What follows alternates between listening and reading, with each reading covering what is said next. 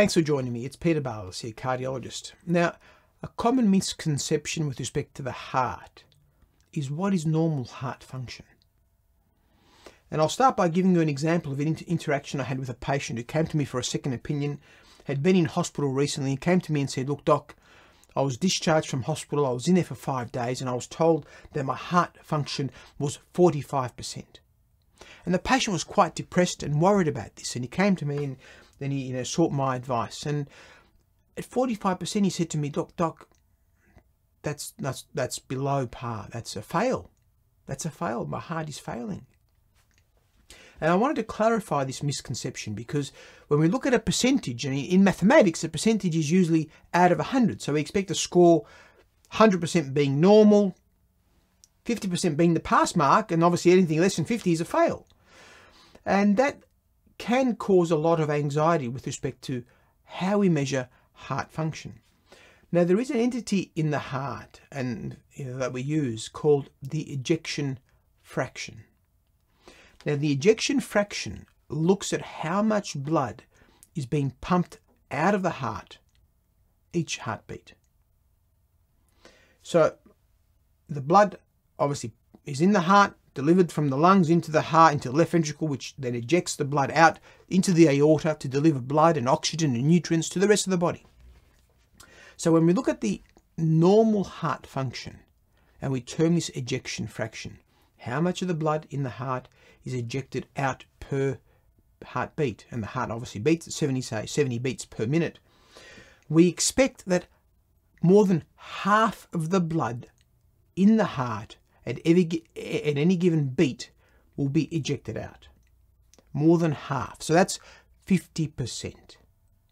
So more than 50% of the blood being ejected out and squeezed out of the heart is a normal heart function, normal ejection fraction. That's what we expect. So typically we have a percentage out of 100, but in terms of the heart, we refer to the ejection fraction, 50% or more being normal. So when this patient came to me and said, "Oh, my heart function was 45%, 45% falls into the category of 40 to 50%, which is typically mild heart dysfunction.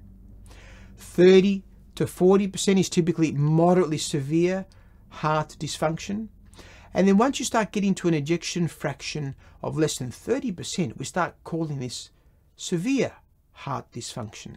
So we know that these classifications are very, very important, because they guide what the appropriate treatment strategies are, depending on how underperforming the heart muscle is. And there are several reasons why the heart muscle might be weaker, whether it be genetic or familial conditions, whether it be blockages in the arteries that impair the heart muscle, or a history of a heart attack that makes the heart muscle weaker.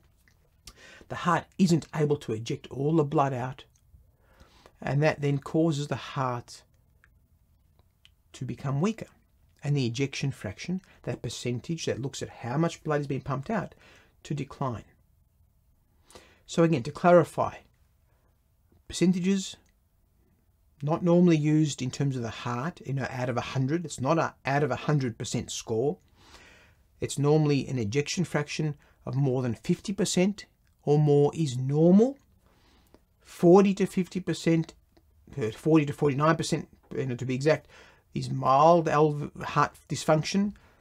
Then we've got 30 to 39% is moderately severe heart dysfunction, and then anything less than that is obviously severe heart dysfunction, whereby the heart muscle isn't able to pump more than half of the blood out every given beat.